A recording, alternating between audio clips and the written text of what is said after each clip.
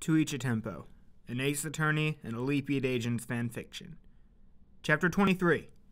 Epilogue. The lobby crowds muttered. Maybe it was Phoenix's imagination, but everyone sounded relieved. We can't thank you enough, Mr. Wright. All of us. Phoenix took Stewart's handshake, and they both tried to smile. Pathos's point still chewed his conscience. Well, as long as you still have your cover, it's fine with me. But when all the other agents assisted us back there, what if someone in the courtroom noticed? Oh, yeah. Maya glanced up from rifling through Phoenix's briefcase.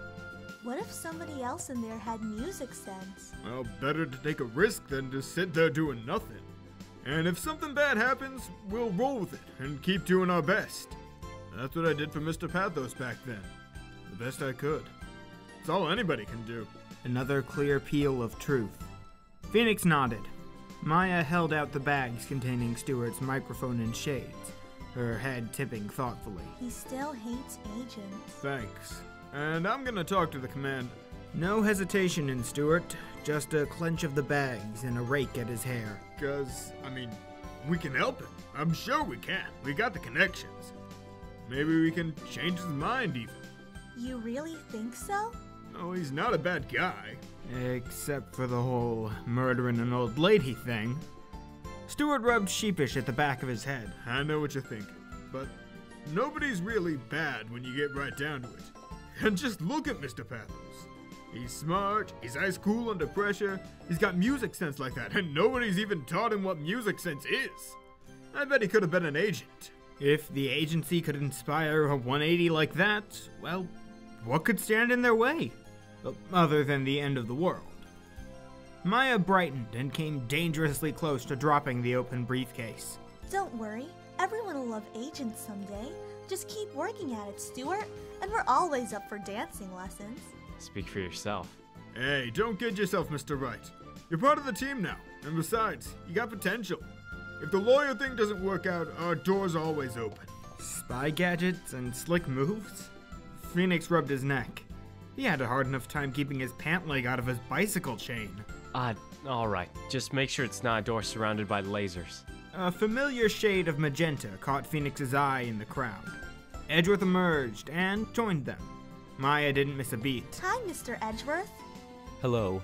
I hope I'm not interrupting. He cast an uneasy eye over the conference circle. Arrangements have been made for your release, Mr. Lowe, once the final paperwork is done. It should take only a few more hours. Oh. Stewart blinked and straightened to attention. Thanks. And right. Edgeworth flicked a look at him, smiling with his eyes. Next time we collaborate on a case, I expect you to share the necessary information before the trial begins. It took Phoenix a moment to find his tongue. He still missed Foxx. If I can, then sure, Edgeworth. But thank you for everything. Edgeworth looked between Phoenix and Stewart, gaze lighting on the agency's shades and microphone for a petrifying instant. If you're worried about Mr. Pathos' accusations, don't be. Accusations? Did he make any new ones? He hasn't said a word since the trial ended, and he has no definitive evidence to back up his elite beat agent theories. We proved that already. He turned his stare to Stewart. I saw no suspicious events in your records, Mr. Lowe, and you've been found innocent by a court of law. That's all that's relevant here. Mr. Pathos' personal grudge against you is no concern of mine. Stewart nodded, one quick jerk. You must have known better than to ask questions. If that's all, then I'll be on my way. Sure. Thanks again, Edgeworth. Edgeworth left across the lobby. Quiet held for a moment. You got some great backup, Mr. Wright. Maya looked to him, eyes full of mischief. What about Mr. Edgeworth? I'll bet he has some smooth moves. Do you think you could teach him to dance? Good luck, Maya. As Edgeworth left that lobby, the passers-by were minor static in his awareness. However foreign it seemed, with all that trust, all that forging on blind, working with Wright was inevitable, and the right thing to do.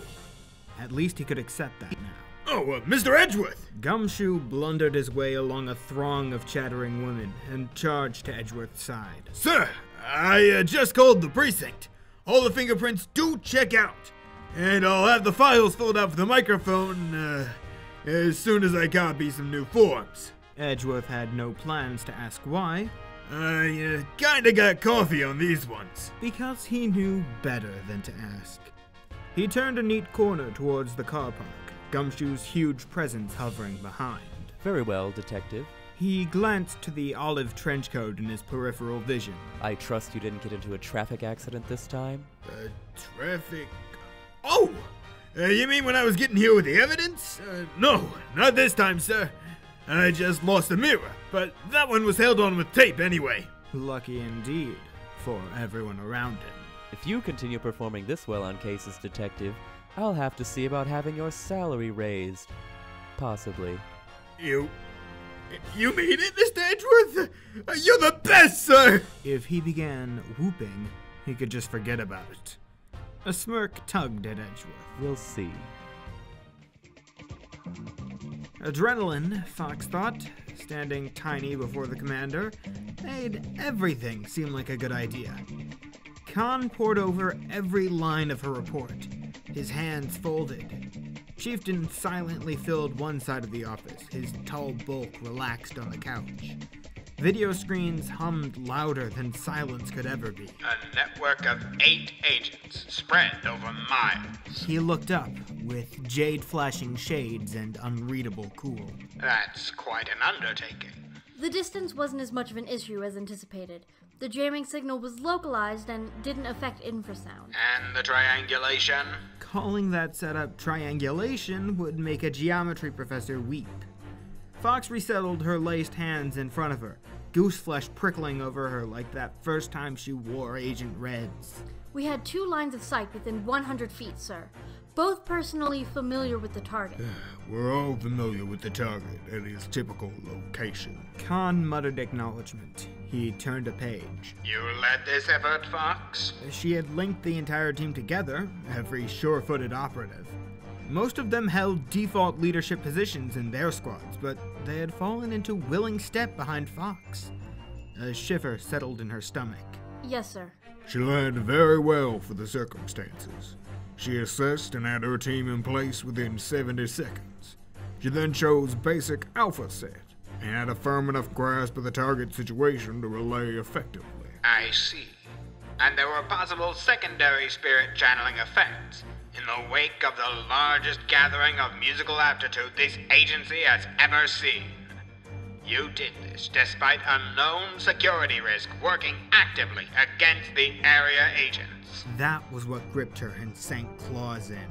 That was what forced her gaze to the ground. Foxx knew the risks, and she had gone ahead anyway. She had potentially given Pathos new ammunition. Yes, sir.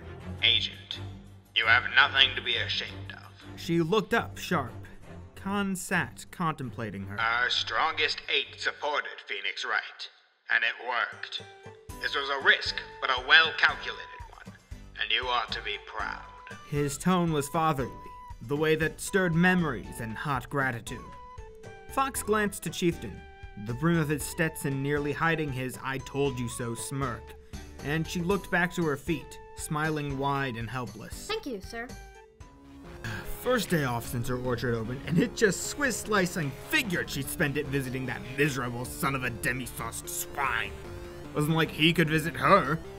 It's good of you to come, Cherry. She huffed, settling her folded arms, staring at the grimy concrete floor. Might as well. It's not like the orchard's even pita-packin' open today. Silence. Guards' voices echoed down the hall. Cherry shook her head, and she looked up at him. Just... what the hell, Pathos? Through scuffed old plexiglass and a crumpled suit and limp hair, he smiled the same as any other day. I don't even know myself. I thought I was working toward justice, I suppose. Any shot I could take at the agents, any sort of revenge I could manage, but I became far too reckless. I assure you, Cherry, I never meant for any of this to reflect on you. All that plotting around the CIA or whatever, and you couldn't even think about the frickin' consequences? I did. not until it was too late. Pathos was doing that thoughtful, soul-prying look again. Cherry's frown twisted, and she watched her quick-bouncing knee. Boy, did cargo pants look weird on her. It didn't move like Chef's houndstooth at all. I've been thinking since the end of the trial. I can't be sure how much of my theory is true, and how much I've leaped to conclusions on. I think I may have taken too much personally these past years. You think too damn much. You might try it, Chef. She glared at him. Pathos' smile softened. What I mean is... He looked to the hand in his lap that somebody had put a real botched job of a gauze dressing on. Getting too absorbed in a cause can make one blind. I'd hate to see it happen to someone as devoted as you. Anybody who had the flower-dredging nerve to tell her what to do with her orchard could just go and suck on a lemon and... So what if Cherry cared too much? She stood, chair legs screeching. I don't have all day. Gotta do inventory. Day off or no day off, praise it our bourguignon. The food didn't order itself. Pathos nodded. If you visit again, please bring in an order of the venison and pilaf. Prison food is a sad offering indeed. Bring you... She stopped. The thought percolated through her, and, well, fine. Maybe she smirked a bit. If you think I'm going to stick a quiche cut in hacksaw in a perfectly good order of pilaf, Pathos, you can go soak your stinking head. Cherry left the detention center, sun stabbing her eyes. Barley's rust bucket heap of a beater car hunkered at the end of the lot, waiting for her. The brick weight of her life was settling again. She had inventory to do, plus a batch of bechamel to get on and lamb to clean. The electric bill grew by peak-shelling leaps every month, and somebody needed to get it chewing out for that. That half case of arugula was at death's door, and if she didn't make cost... Did what's-his-face call back? Barley startled, nearly dropping her cell phone about 6 times. Yes, just now, actually. Familiar shape of a lighter in her hand, familiar muted rattle of the box, click, click, click. Cherry dragged long enough to think and sighed, draping her cigarette hand out the window. Vander something. Mr. Vanderspiegel. She muttered and rubbed between her eyes. How much? 30,000. He pulled a notepad from under the seat. I wrote it down to make sure. It looks mostly like a silent partner thing. He wants use of the facilities for events, and he said he can help with staffing. Control stays with you. It's still your name on all the papers. I asked. Huh. Barley paused to grin, broad and boyish. He said that he approved of your choice of fonts on the flyer, and he knows your Uncle Smokey. He seems really nice. I think so, anyway. Oh, sure. Perfect opportunity for someone to come along with just the step up Cherry needed and offer, with a smile and a frickin' flourish, to buy out her orchard. Cherry watched smoke twine and vanish. Barley squirmed against the upholstery. Do you think... She frowned. She didn't ask stuff like this. She never had. Am I too caught up in the place? He choked the first syllables of an answer.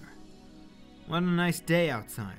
All too blue sky, fluffy white marshmallow clouds, sun draping Cherry's skin warm.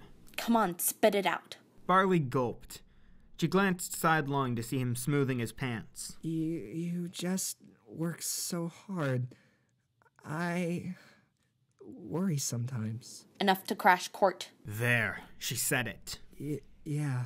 No hesitation. Not that Barley had ever told her a word of a lie.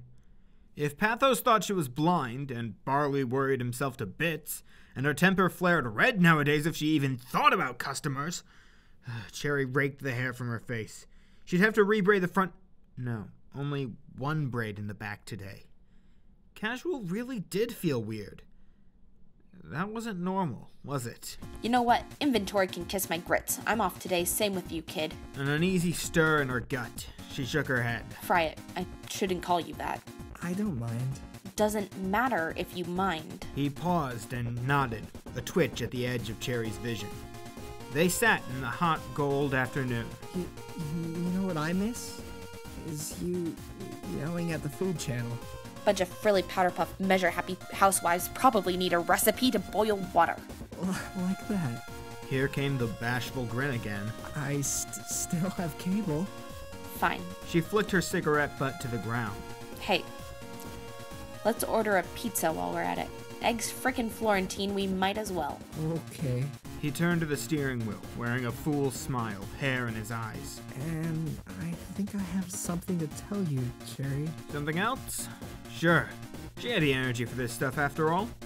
The car rumbled awake, breeze flowed around her, and through the novelty of her loose bangs, Cherry leaned back and smirked. Fine, let's hear it. Keep the details straight, Star thought to the beat of her stilettos. Cases that made the news got overhyped. Sior Pathos was still a human being.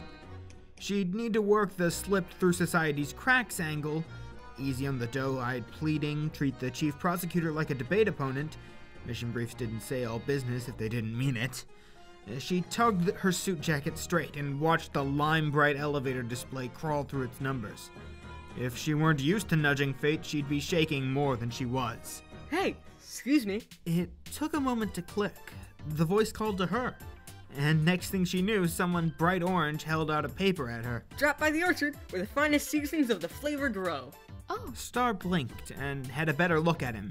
Scruffy and sandy blonde and offering a megawatt grin along with the flyer. Thank you. She accepted it and smiled as best she could. But I think you meant flavors of the season. Balancing the rest of the flyers on one elbow, he scratched the back of his head. I don't know. I'm dumb around pretty girls. Star clasped a hand to her chest. She couldn't remember the last time anyone said it to her face. Well, No, I mean it. He poked a thumbs up from under the load of flyers. You're even prettier than my last 3 girlfriends. I'll bet you're a model. He was awfully cute, argued the sudden flutter inside of her. That's very sweet of you, Mr. He took her offered hand and didn't seem to plan on doing anything with it. Unless that beamy, goofy grin counted. Larry Butts. And I bet your name's as gorgeous as the rest of you. Pure earnest and warm hands. She had to be blushing. What was her name right now? Clear lenses in her glasses, and she was wearing flax blonde hair, so today she was... Astra Blake. Actually, I could use a moment to compose herself before this crucial phase of the mission. Some fresh air. Would you like to come for a walk? It seemed a little on the sudden side to Star, but Larry welled up with dewy-eyed joy like it was his childhood dream come true. Really? I mean, yeah, sure. Whatever you want, babe. Just a few minutes relaxing with this guy and everything would surely turn out better. Smiling warmer, Star took her hand back. She beckoned and Larry obediently followed. Wright & Co. always felt like a warmer place after a win. Maybe it was the satisfaction of defending the innocent. Or maybe it was the accompaniment of gathering old takeout cartons, scrubbing the toilet until it shone, and giving Charlie a good watering. Either way, today was a good day. It ran out? Pearl looked up at Phoenix, hurt and scolding, filling her huge eyes. Mr. Nick, you should have told me. Sorry, Pearl. We were kind of busy. But Pearl had already plucked the Magatama from his hand and scampered to the office couch with a flap of pink robes. Rubbing the back of his neck and watching the little girl in meditation pose, statue still, Phoenix turned back to Maya. I guess we could have... What are you doing? Organizing all these books. She grinned at him from her stepladder perch, arms full of law tomes. So it's easier to find the one you want to read. It doesn't get much easier than alphabetical order. Oh. For a long moment, Maya gazed contemplatively at the cover of Historic Precedent, 11th edition. Well, it's not like anybody reads them anyway. To be fair, Phoenix was working on it. Sort of. He kept the books dusted, at least. And then a knock at the door grabbed their attention. Maya ran for it. I've got it. Sheesh. She acted like there was a burger delivery on the other side. She couldn't still think the burger place would deliver, even if she was their best. Hey! He knew those voices. Phoenix was out into the main office before another thought. Here were red-costumed friends dropping by, Missy squealing delight with her arms around Maya's neck, Foxx shifting around the cute but possibly contagious scene. You made it! I just knew you...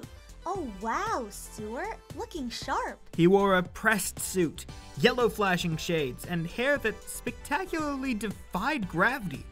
but Stewart still grinned and gave an easy shrug, closing the office door behind him. I'm not Stewart. Not anymore. Agent J here, and it's thanks to you guys. Jay it is. Pearly, come meet our friends. Missy bounced toward Phoenix, skidding to a stop, producing a stack of papers from wherever female agents produced things from. Here, Nick. The commander sent these. They're completely boring. I already checked for you. Hopefully, Missy found paychecks boring. Foxx sidled closer, smile slowly widening. There's a paycheck in there, in case you're wondering. Did agency microphones read minds? Okay, I see a radio. I'd better get this party started. Go ahead and throw her out if she gets rowdy, Mr. Wright. He probably will throw you out. You kids and your newfangled noise. As Phoenix was opening his mouth to protest that he wasn't that bad, Maya, a cool hand laid on his arm. Foxx, her smile still wry. We've only got an hour, actually. If it's alright, Phoenix, I was hoping for a group photo. Radio static cut into a heavy dance beat, something he heard snippets of on all the popular stations. Phoenix lifted a brow at the chattering scene in his office, and he smiled and nodded. That photo got a place of honor on his desk. Every time Phoenix looked at it, he felt a beat.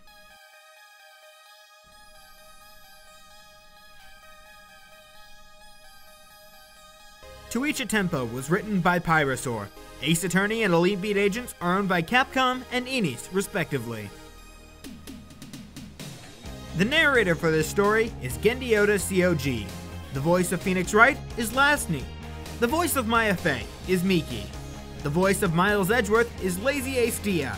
The voice of Larry Butts is Jake McGuire. The voice of Dick Gumshoe is Genndy C.O.G. The voice of Pearl Fey is Rose of Sweetness. The voice of Agent J is Genndy C.O.G. The voice of Agent Chieftain is also Genndy C.O.G. The voice of Agent Missy is Airbrica. The voice of Commander Kahn is Genndy C.O.G. The voice of Agent Star is Swivel Swirl. The voice of Cherry LaFlamme is Katie Hiatt. The voice of Barley Dempster is Ronson Harrington. The voice of Agent Foxx is Galen Skibyak. The voice of Sior Pathos is Todd Wilson. Thank you for listening. I hope you enjoyed listening to this story as much as we all enjoyed performing it. And we'll see you next week with another story to tell.